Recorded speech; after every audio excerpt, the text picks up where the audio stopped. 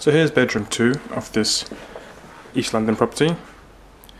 In this bedroom it features a double bed right in the centre of the room, with a couch to the right, and then in the far right corner, or far left if you're looking from the front of the room, it's going to be a chest of drawers set, and then to the left of that we have the standalone wardrobe.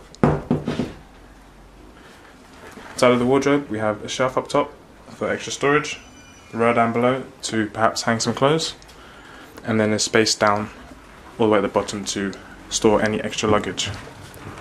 So outside of the window, got a beautiful view of the hedges out front, as well as the surrounding buildings. So a quick look inside of the chest of drawers for the amount of space we have. Very deep drawers, so you will not have a problem when it comes to storage. So there's one last panel of this room, and that's been bedroom 2.